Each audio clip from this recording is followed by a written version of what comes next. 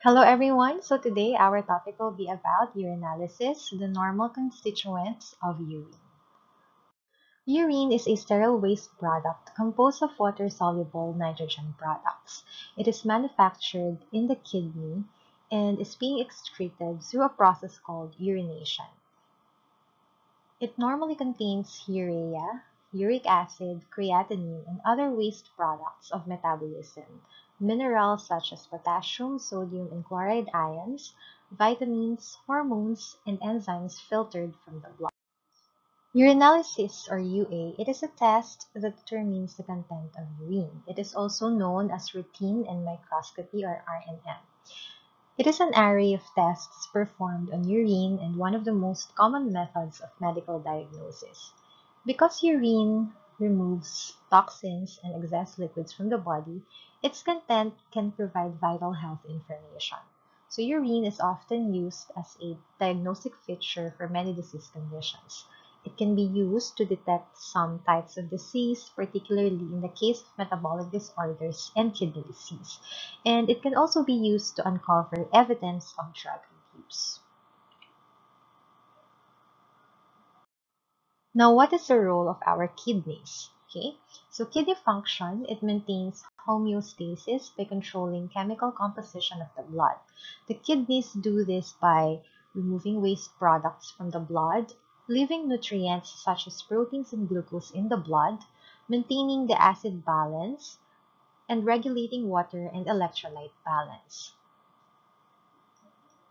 Therefore, if the kidneys are functioning properly and the person is in good overall health, urine will be normal. The following are the physical characteristics that can be applied to urine, which includes volume, color, turbidity or transparency, smell or odor, pH, and density. Many of these characteristics are notable and identifiable by vision alone, but some require laboratory testing. Volume of urine. Normal volume of urine expected per day by normal subjects is 1,000 to 2,000 milliliters per day, and the normal expected night urine output is less than 400 ml. The volume of urine excreted per day is influenced by the intake of fluids, proteins, and salt. Excessive perspiration and strenuous activities and/or exercises decrease the volume of urine. So what is a normal color of urine? Typically, it's yellow amber or pale yellow due to the presence of the pigment urochrome, but it varies according to the recent diet and the concentration of urine. When the output of urine is low, it appears deep yellow. Drinking more water generally tends to reduce the concentration of urine and therefore causes it to have a lighter color. Dark urine may indicate dehydration, while red urine indicates the presence of red blood cells, which might also be a sign of kidney damage and disease. How about the normal smell of urine? Normal odor or smell of urine is aromatic in nature. Long-standing urine may have an ammoniacal odor due to the decomposition of urea to ammonia. So here are some of the abnormal odors. Fecal smell due to urinary infection, fruity smell, ketosis, mousy odor, phenylketonuria, rancid, tyrosinemia, and maple syrup odor, which is related to MSUD or maple syrup urine disease. The turbidity of the urine sample is gauged subjectively and reported as clear, slightly cloudy, opaque, or flocculent. Fresh urine is either clear or very slightly cloudy. Excess turbidity results from the presence of suspended particles in the urine, the cause of which can usually be determined by the results of the microscopic urine sediment examination. Common causes of abnormal turbidity include increased cells, urinary tract infections, or obstructions. The pH of normal urine is generally in the range of 4.5 to 8.0, with a typical average being around 6.0. Much of the variation occurs due to diet.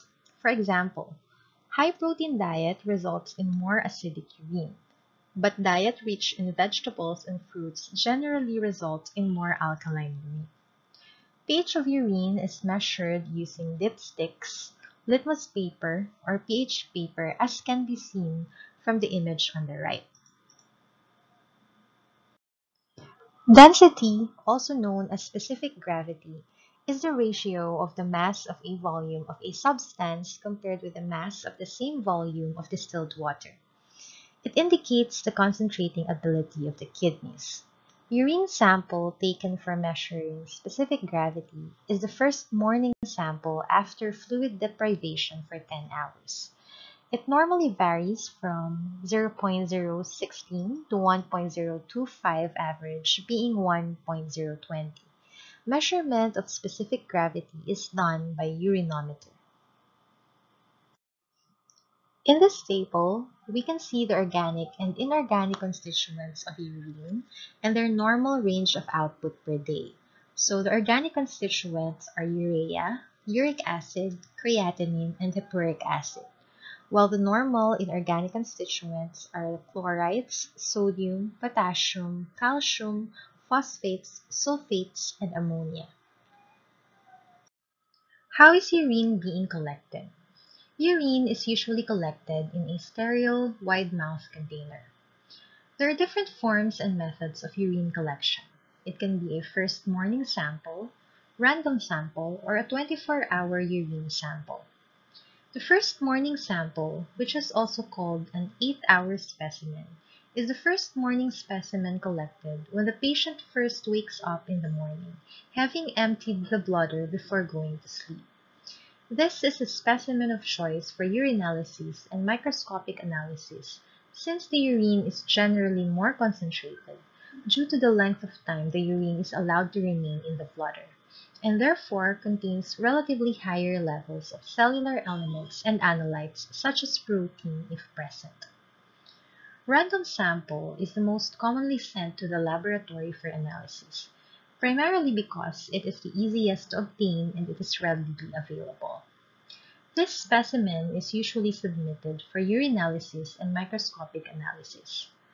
However, random specimens can sometimes give an inaccurate view of a patient's health if the specimen is too diluted and analyte values are artificially lowered. Urine samples collected over a 24-hour period are used for a variety of tests, such as those designed to screen and diagnose metabolic or kidney disorders. The 24-hour urine sample can also be used for quantitative estimation of proteins, sugars, electrolytes, and hormones.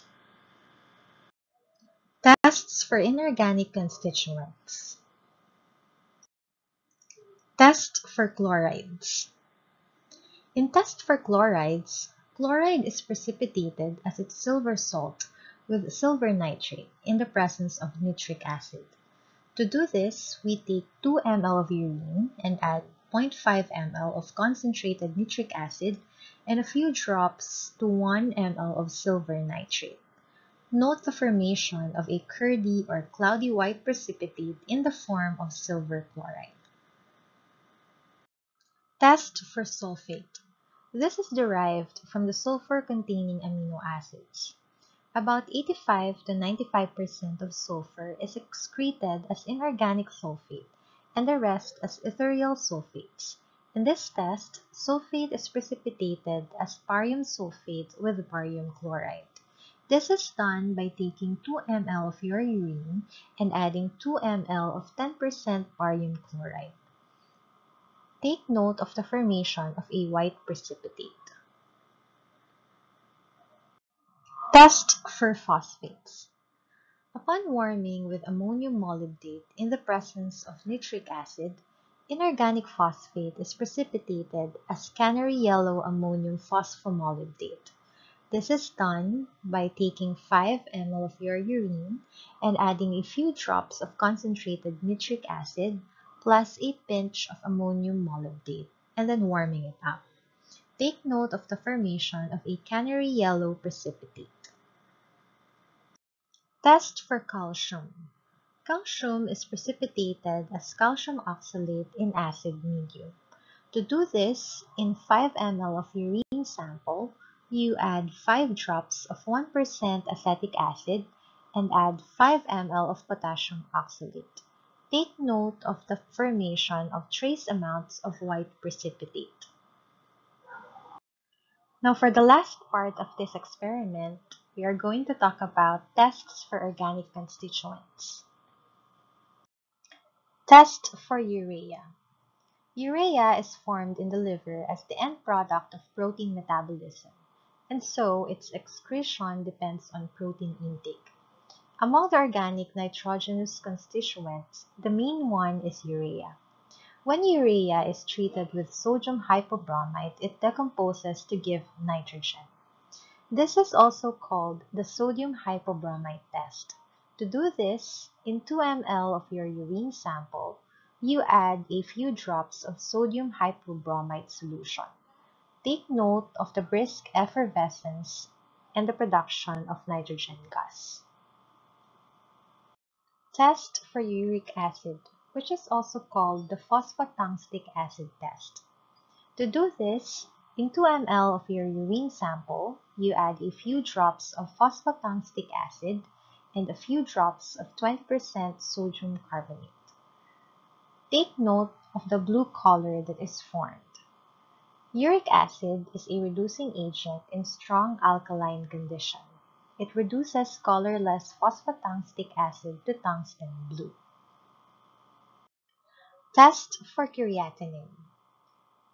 In this test, you need 2 ml of your urine sample and you add 2 ml saturated picric acid and add a few drops of 10% sodium hydroxide. Take note of the orange color that will be formed. Creatinine reacts with alkaline picrate to form orange creatinine picrate. Okay, so that's it. Thank you for watching and see you next time.